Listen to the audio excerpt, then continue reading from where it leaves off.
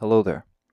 In the following video, I would like to talk about shields, specifically those that were used by Iroquoian peoples pre-contact. Once again, I've got very little in the way of resources to call upon here.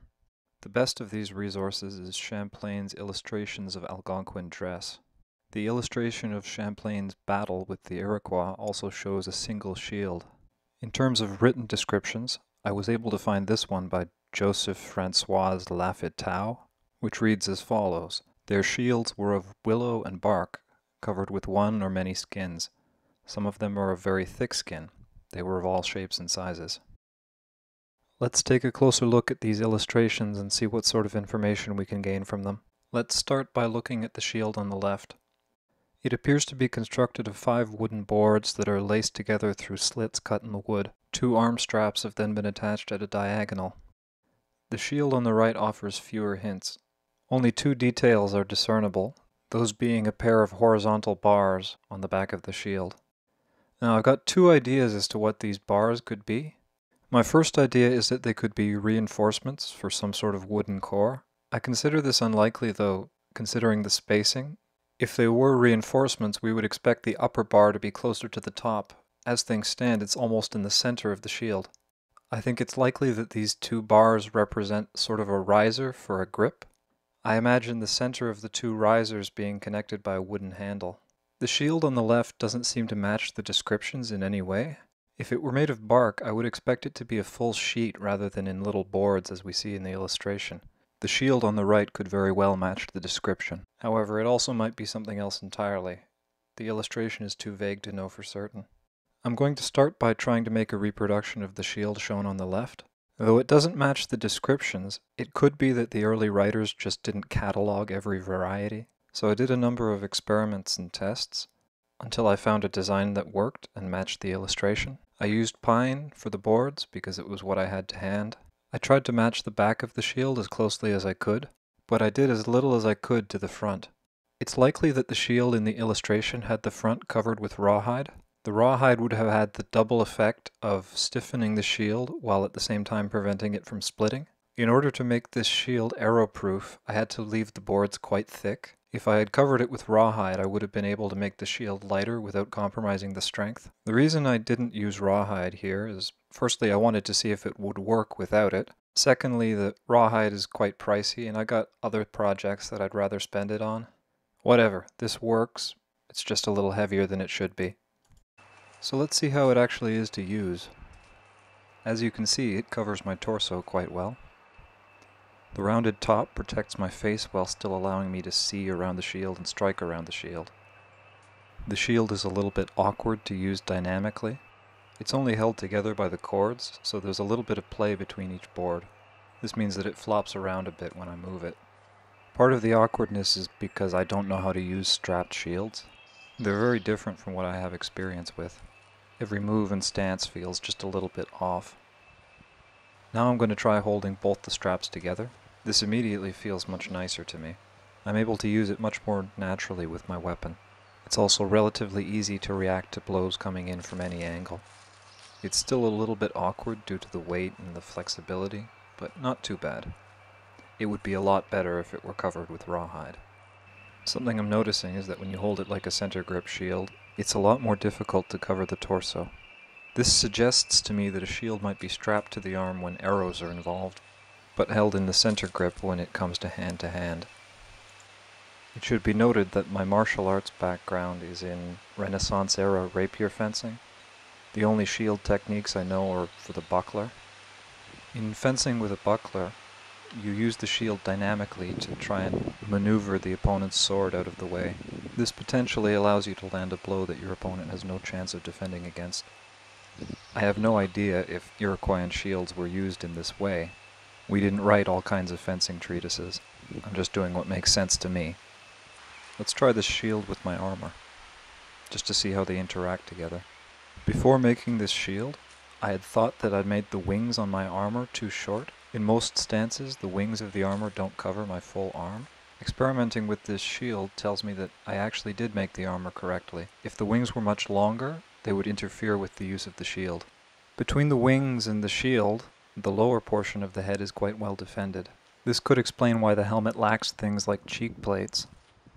As you can see here, between the shield and the wing, I can cover up almost all of my face without compromising my vision. The only portions of my body that are vulnerable from arrow fire when I hold my shield like this are my knee and my foot. Neat. The shield also goes a long ways towards plugging up all the gaps that are left in my recreation, the gap under the left arm being the most notable. Now I'm going to hold the shield in a center grip to see if it interferes with the armor or vice versa. The shield and the armor don't interfere with each other too much, though if I'd made the shield much larger they would have done. Much like not knowing how to use the shield properly, I don't have a clue how you're supposed to use a battle axe. I can't decide whether it's better to use it like a tool or better to use it like a rapier.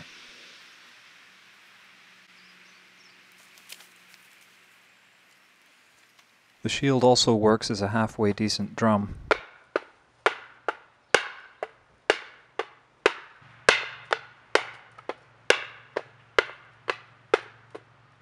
My drumming needs work though. Well, I think I'm satisfied here. This design seems to work pretty well, and it interacts with the armor very nicely. However, there are still the other shields to talk about. I'm not going to make reproductions of them due to the sheer amount of rawhide that would involve, but we can still do some speculation. Let's go over the literary description again. Their shields were of willow and bark, covered with one or many skins.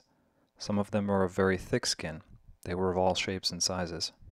Let's examine that description in more detail. There are several different ways to parse it. Each different way provides a different interpretation. What I consider to be the three most likely interpretations I am showing on screen now. Now let's have a look at the archaeological record to see if there are any shields from other cultures that have survived that match these descriptions. The easiest part of the description to parse is where it describes shields of very thick skins. This description matches the war shields used by the peoples of the Great Plains. The way these were manufactured was by stretching a raw buffalo hide over a pit fire, continually wetting it and baking it. This process causes the hide to shrink, but also to become thicker and stiffer and harder. Eventually the buffalo hide would be a half-inch thick or more, and you'd cut it into a circle and then your shield is ready. Similar to the cuir bouilli that was used for armors across the pond. So how likely was it that this sort of shield was used around here? All you really need to manufacture it is access to really thick skins. If we look at the range of the buffalo back in the 1700s, you'll see that it's just outside of traditional Iroquoian territory. This means that buffalo hides would have been available if you were willing to go a little bit further than normal. Another animal I can think of with thick enough skins for this sort of shield is the moose. The modern day range of the moose crosses over traditional Mohawk territory. So shields made like this would definitely have been an option. Let's return to the literary description. Their shields were of willow and bark covered with one or many skins. I wasn't able to find any extant examples in a First Nations context. However, I was able to find this shield from Great Britain. This isn't terrifically useful, but it does tell us that you can make a functional shield out of willow and bark. The only thing it's missing from the description is the rawhide cover. I imagine the shield in the illustration to be constructed in a similar fashion to this, only covered in rawhide. If we're willing to ignore the willow portion of the description, we might look to the shields used by Aboriginal Australians as a reference. One variety of these is just a carved sheet of bark with a handle attached. I don't know if there are any Canadian trees that have bark that's thick enough and strong enough to make a shield out of without a covering, and without reinforcements. But if you can imagine this covered in rawhide, I think it's plausible. Either way, it's an interesting resource nonetheless. The shield pictured in Champlain's battle with the Iroquois could represent an uncovered bark shield. Something else to think about. If we ignore the bark portion of the description, we end up with something that's similar to the medicine shields used by the peoples of the Great Plains. These are made by stretching a rawhide over a frame made of willow. The use of medicine shields was mostly spiritual and psychological. They're a bit too thin to stop arrows from getting through, but they would be a heck of a lot better than nothing. Again, they don't match the description, but they're so simple that I wouldn't be surprised if they were used. So that's all I can think of in terms of reference material.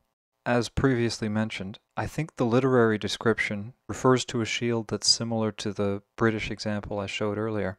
at least in terms of the construction method. Maybe someday someone with a bigger budget than myself can try and make a reproduction to see how they work. There are just two more types of shield that I'd like to talk about. These we actually know a fair bit about. In Champlain's other writings, he describes the Iroquois lifting up their canoes and using them as shields to approach a fortification. Now, I don't imagine that you would go to war with this as your intention. Canoes take a lot of skill to manufacture, and if you get even a small hole in one, it's no good at all. However, I can totally see this working if you had no better alternative. Better to have an arrow go through your canoe than to have the arrow go through you. The final type of shield that I'd like to talk about is what I've heard called a mantlet. These are large, semi-portable shields that were used in sieges. They're too heavy to fight behind, but they're well suited for advancing on an enemy position or for shooting arrows from behind. These were made either from wicker or else from 3 or 4 half logs that were bound with rope in a similar fashion to the armor but in larger form. Anyway, that's all I really have to say on the subject. I hope you enjoyed, or at least learned something. Thanks for watching. Bye-bye.